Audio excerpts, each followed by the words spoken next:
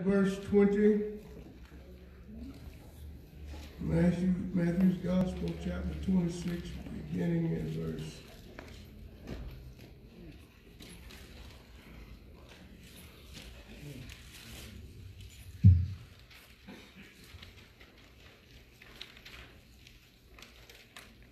This is Matthew's perspective on the Lord's Supper. When it was evening, Jesus sat down at the table with the 12. And while they were eating, he said, I tell you the truth. One of you will betray me. Greatly distressed. This is, by the way, from the New Living Translation. I'm sorry about that. Let me get back to the King James. And they were exceeding sorrowful, and began every one of them to say unto him, Lord, is it I? And he answered and said, He that dippeth his hand with me in the dish, the same shall betray me. The Son of Man goeth as it is written of him, but woe unto that man by whom the Son of Man is betrayed. It had been good for that man if he had not been born. Then Judas, which betrayed him, answered and said, Master, is it I? He said unto him, Thou hast said. And as they were eating, Jesus took bread and blessed it and brake it and gave it to his disciples and said, Take, eat, this is my body. And he took the cup and gave thanks and gave it to them, saying, Drink ye all of it. For this is my blood of the New Testament, which is shed for many for the remission of sins. But I say unto you, I will not drink henceforth of this fruit of the vine until that day when I drink it anew with you in my Father's kingdom. And when they had sung a hymn, they went out into the Mount of Olives. The word of God is blessed. Father, thank you for your holy word. We were so keenly and explicitly reminded in our Sunday school lesson today that the only way we can have victory over the enemy and the evil one is through the power of your word. Help us to have a healthy appreciation for your holy word. And I pray now for fresh anointing to preach your word, not for form nor for fashion, but God, to the end someone would hear the word and have a desire to want to establish a relationship with you. In Jesus' name I pray. Amen. Amen. Jesus said, do this in remembrance of me. All right. Amen. I think it's the second Sunday in October that it's known as Communion Sunday on the Christian calendar. All right. All over the world. And I just thought it strange that they would select communion to evidence the unity of the Christian church. All right. When if one thing among the Christian church is different, that is the communion. Some folk use real wine. Y'all know about Manischewitz, do Some churches use real wine when they do communion. Some do it on first Sundays.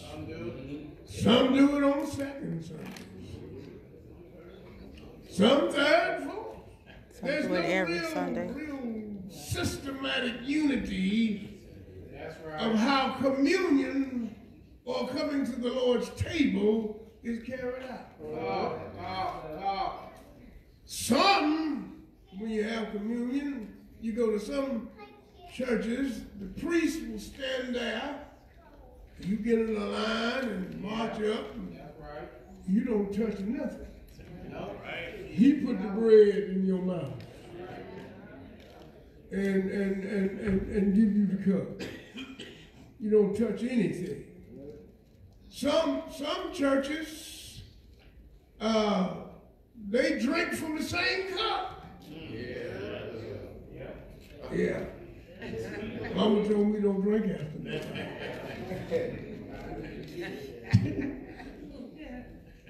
But there's so many different ways that communion is carried out. Some call it Eucharist. Some call it communion. Some call it the Lord's Supper. There seems to be no unity among the things that's supposed to unify us as the church.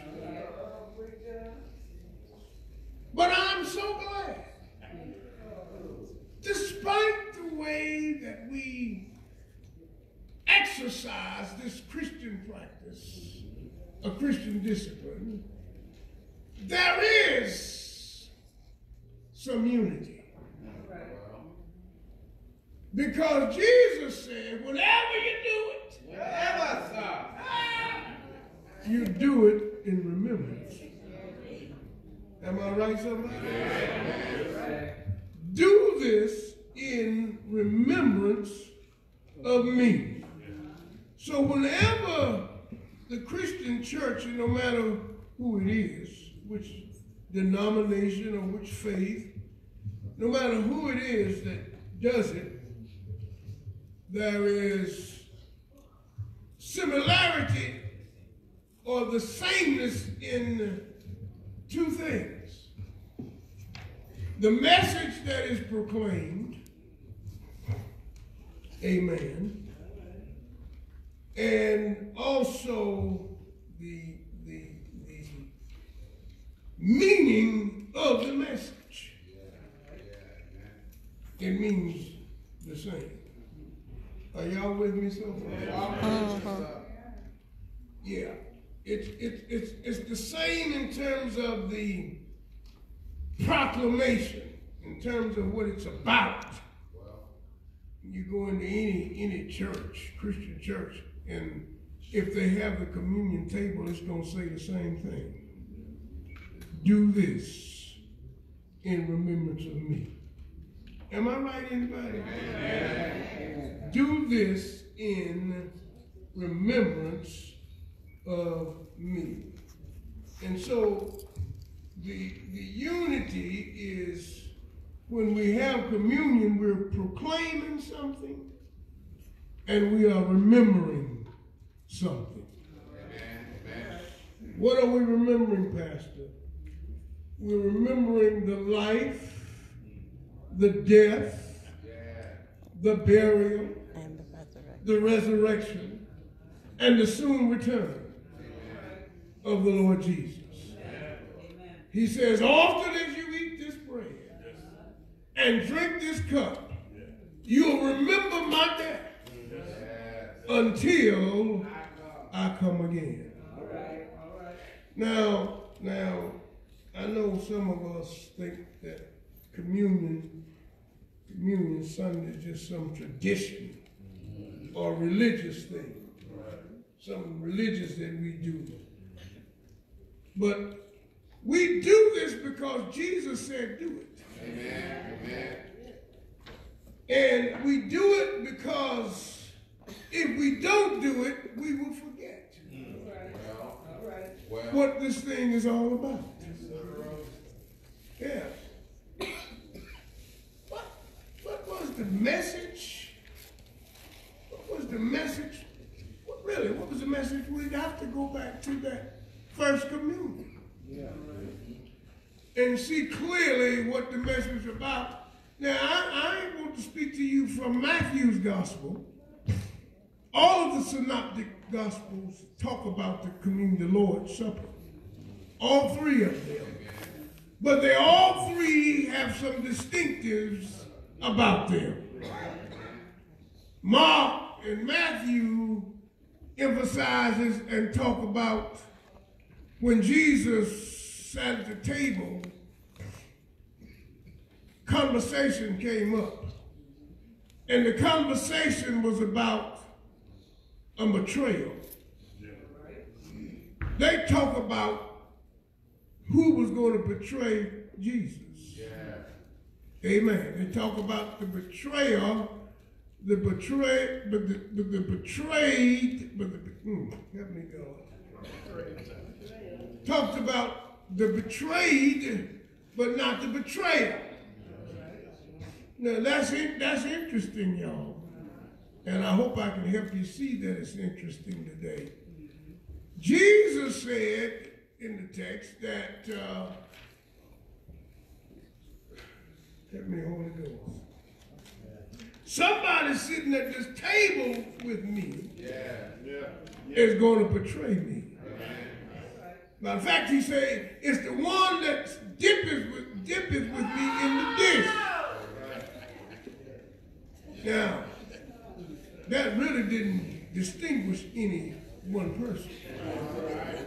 Because this was the kind of supper that everybody somewhere along the line was going to put their hand in the dish. Because it was one of those family settings where, everybody was eating and getting their portion of whatever they wanted to eat out of the various bowls. So it didn't mean anything to the rest of the disciples. And what I'm saying about that and why it's important is because Jesus talked about being betrayed, but he did not talk about the betrayer. He never revealed who was going to betray him. Never did. Now, I thank God for that. I know. And the reason I thank God for that is because there's some things Jesus just don't reveal to other folks. And I thank God for that. And y'all ought to thank God for that. Yep. That he don't reveal everything about you. Y'all, there's some things about me that's not been revealed. Huh? Yeah. And I'm glad that God doesn't reveal everything about us. He could have told them it was Judas. He knew exactly who it was going to betray him.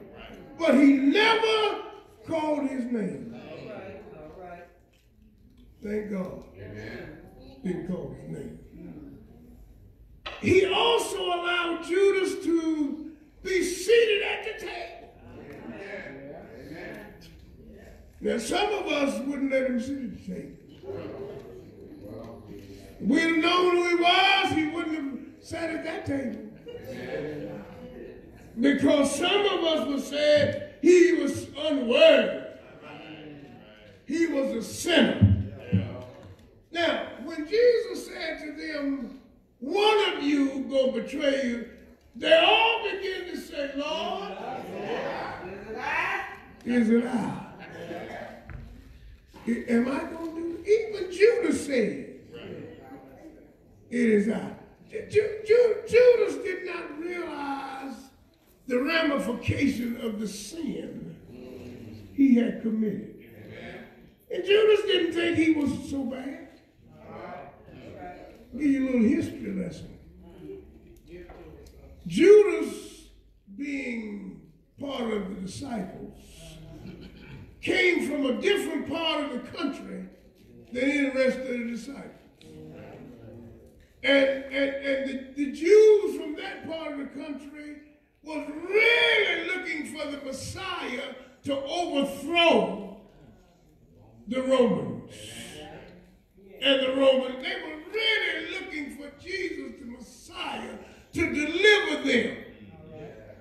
And the reason Judas didn't think he had done wrong, Judas thought he was opening a door for Jesus to prove who he was. He didn't think he had done nothing really wrong. As a matter of fact, he thought he'd done something good. But was setting Jesus up to manifest his power. Some of you all don't realize how destructive your sins are. Some of us think we're all right when they're just little sins. But I got news for you today. All sin is sin in the sight of God. There's no big sin and there's no little sin. But it's all sin. Help me out here, Paul.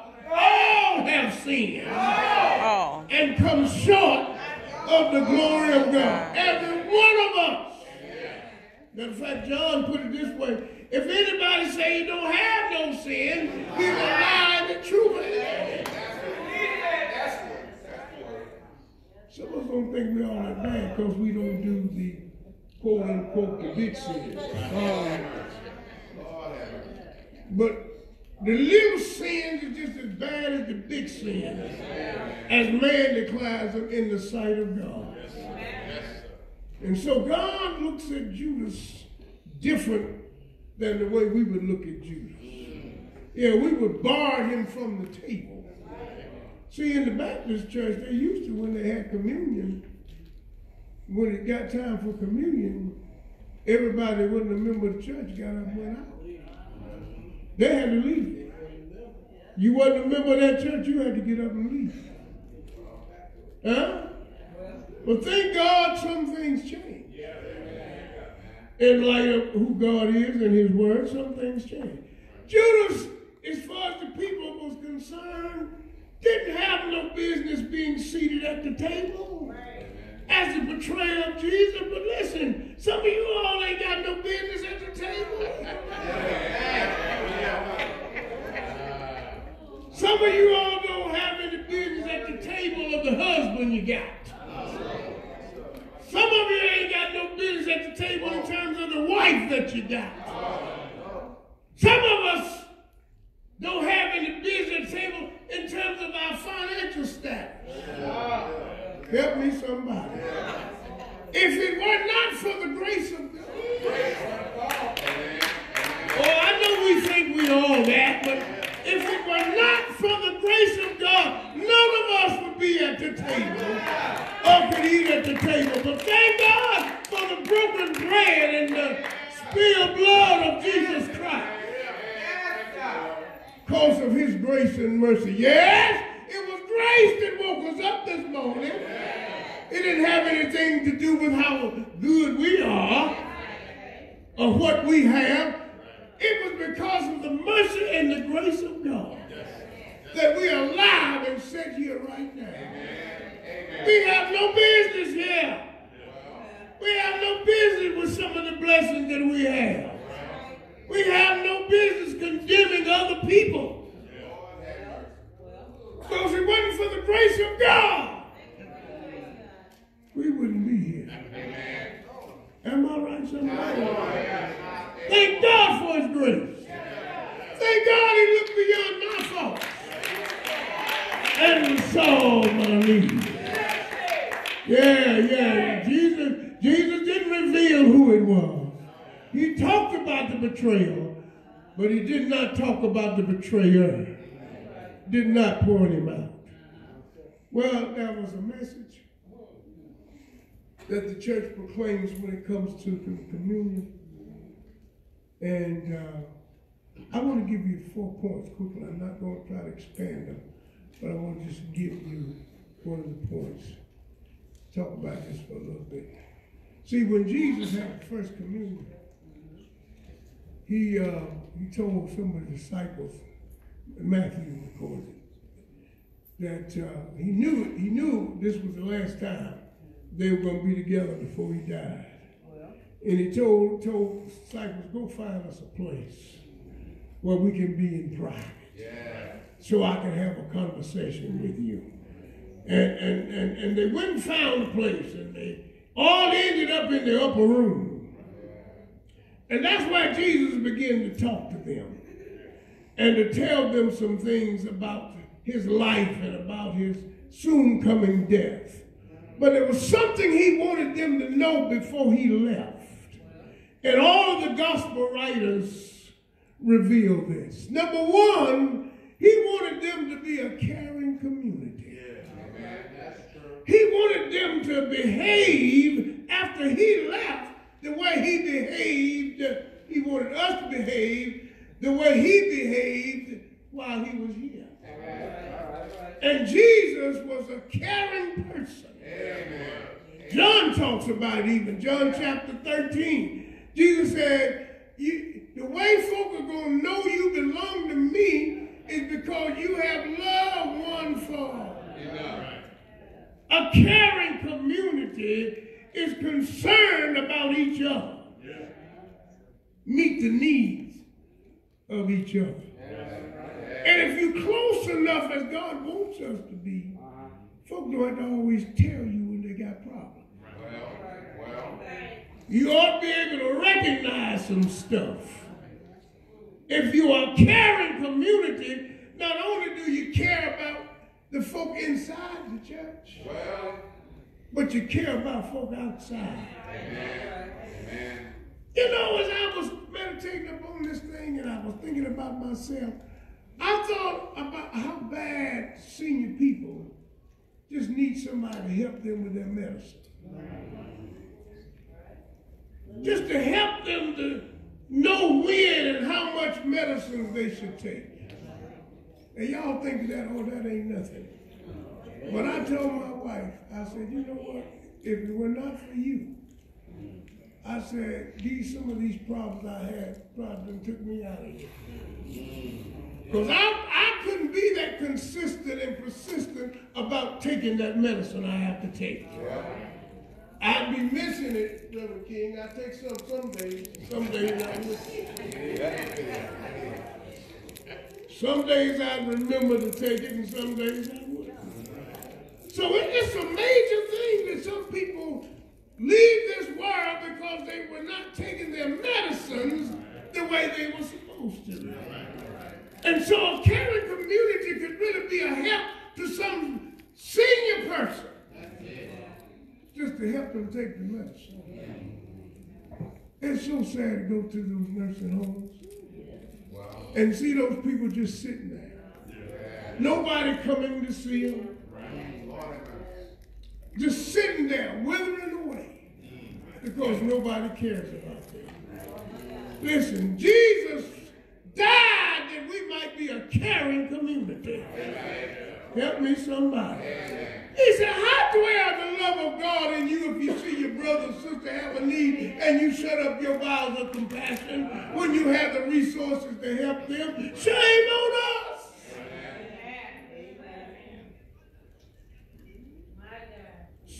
It would mean so much for you just to take a few minutes out of your daily schedule or weekly schedule and go visit somebody. Amen.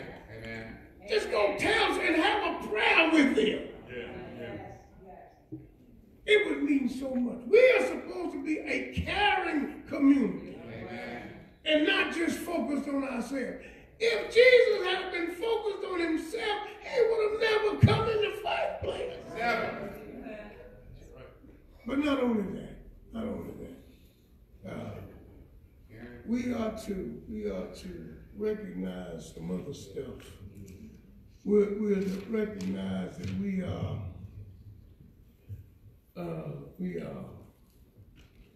broken, but blessed. Yeah.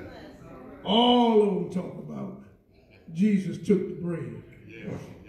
And he broke it. Yeah. And Jesus said, this is my body, which is broken for you. Yes. He was talking about his death on the cross. Yeah. Listen, if we are followers of Christ, we're going to have to suffer sometimes. Yeah. No, you don't have to do anything. Just because you're a part of the family of God. Mm-hmm. Somebody will criticize you on your job. Yeah. Somebody will run down your name, tell a lie on you on your job. But I heard Peter say, think it not strange. Think it not a strange thing concerning the fiery trials, which is to try you. Some of us can't handle nothing. Some of us look at us cross-eyed. So thin-skinned that we can't handle nothing. But Jesus said that, well, Paul put it in his term. He said we are persecuted, but we are not forsaken. We're cast down, but we're not destroyed. Thank you, thank you. Thank you. Thank you, sister. Sylvia, thank you. Yeah, so we're troubled on every side, yet we're not distressed. Why do we not have to be distressed? Psalmist said a long time ago, fret not yourself. Because of evildoers. They soon going to be cut out and wither away as the green grass or the green grass. They're going to perish. Don't worry about it. Don't worry about it. You follow Jesus. He said, if you suffer with me, you'll reign with me. That's what he said. That's what he said. If you don't go through nothing for his sake, ain't no need you looking for nothing. That's right. We're broken, but we're yet blessed. I don't care what condition you are in today in this sanctuary. I don't care what you're going through, what crisis you're dealing with. You are yet blessed. You're blessed right now. Sitting up here with a frown on your face, and you got a portion of health, as the old folks say, a portion of health and strength. Some folk would give anything to be able to come out to the church today. What a blessing. What a blessing to have a portion of health and strength. What a blessing to be in our right mind.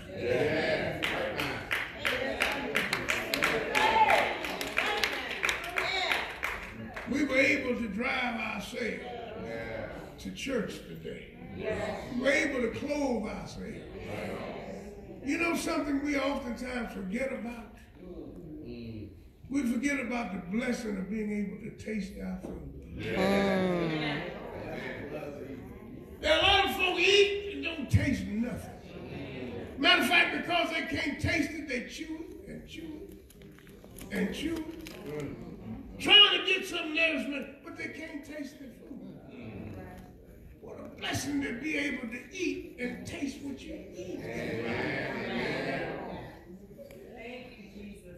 Humorously speaking, I had to cut back on the salt. And I love salt. I told my wife one day, if I can't have no salt, I just might well not eat no more. There was no salt, the food seemed tasteless. But I just need to get adjusted. I just need to get adjusted. My taste buds and things, you know.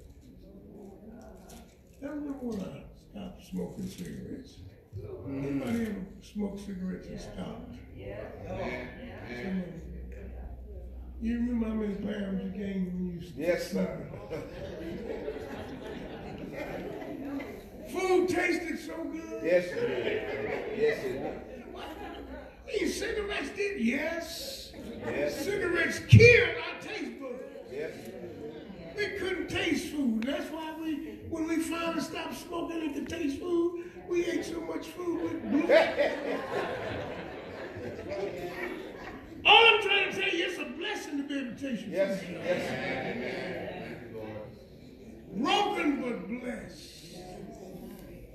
And I know oftentimes those who've been diagnosed with cancer, after they start taking treatment, they can't taste the food. But even in the midst of that, they're still blessed because they still here to even taste the food.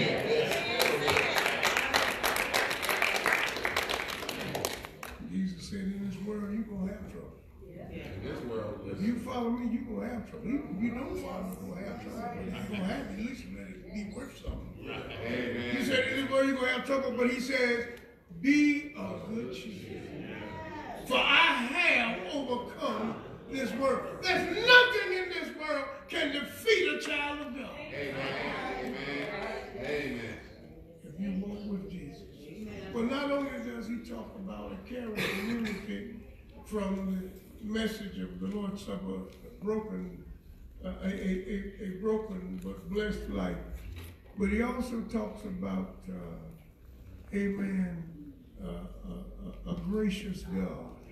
Gracious God. Yes, he is. He's a gracious God. Amen. Lamentations said every day we wake up, we have new mercies. New mercies. Every day we've got new mercies. Thank God for his mercy and his grace. Yes. Amen. Thank the Lord. Yeah. He was gracious to Judas. He didn't tell it.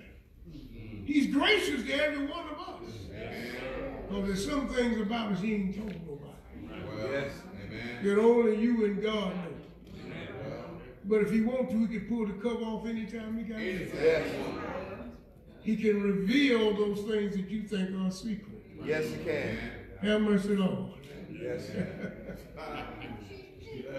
But lastly, I don't want to keep you out, I said it won't be short. He talks about, in Matthew, a returning Redeemer. Yes. Thank you, Lord. That's part of the message.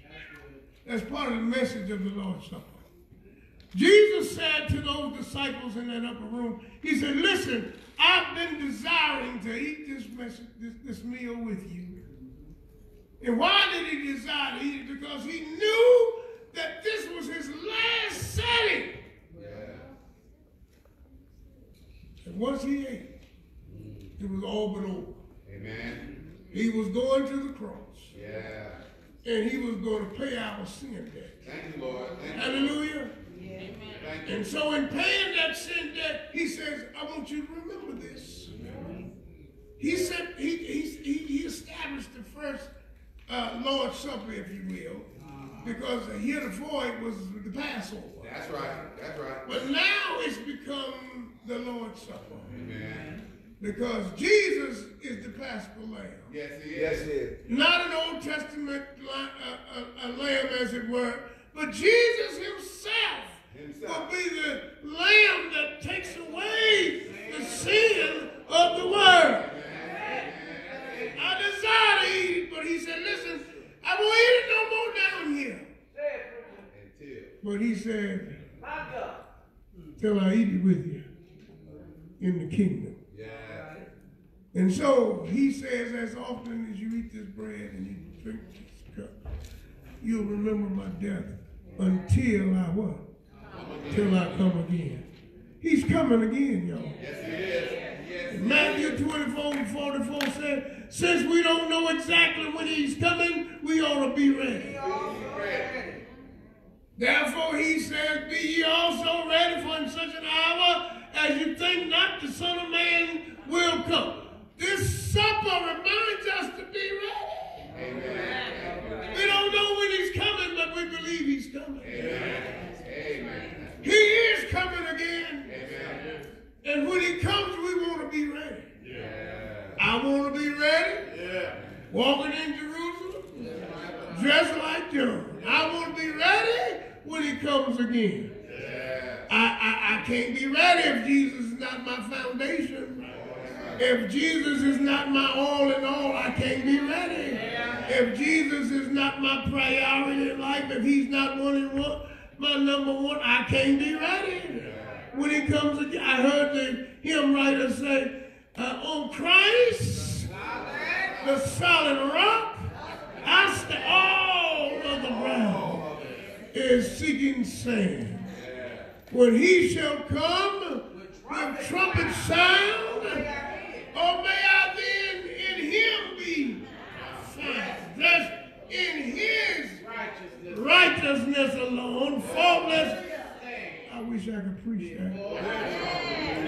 Faultless to stand before thy throne. On Christ, the solid rock, all of the ground is.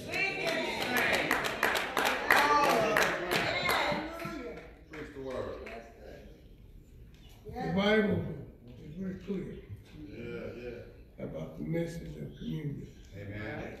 And why we need to continue it on a regular, ongoing basis. Amen. Amen. And I challenge us today, let's not be flippant when it comes to the thoughts about the communion.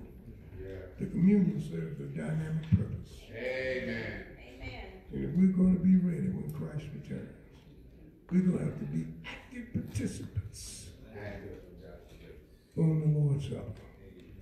This is no shallow act. This is no shallow practice. This is very significant in the body of Christ. Amen. Amen. It has a message to proclaim, has a message to proclaim, and it has a message of remembrance. He says, this do in remembrance of me. Amen. Amen. He died for every one of us. Amen.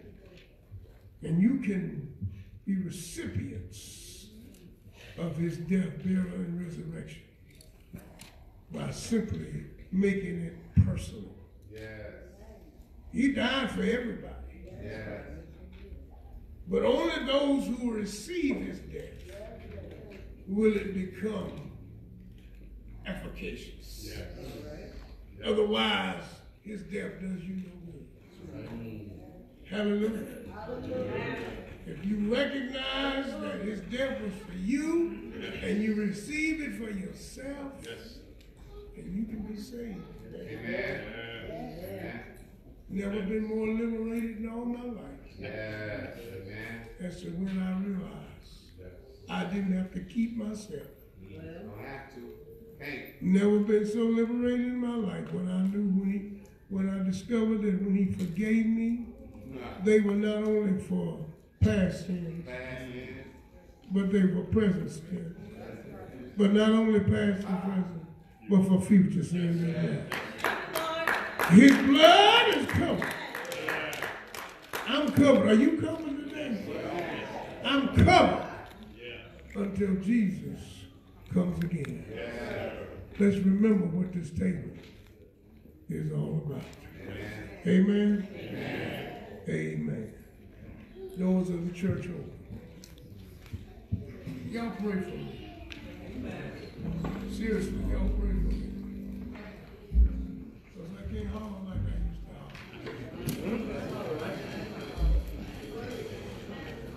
holler. I hope you understand that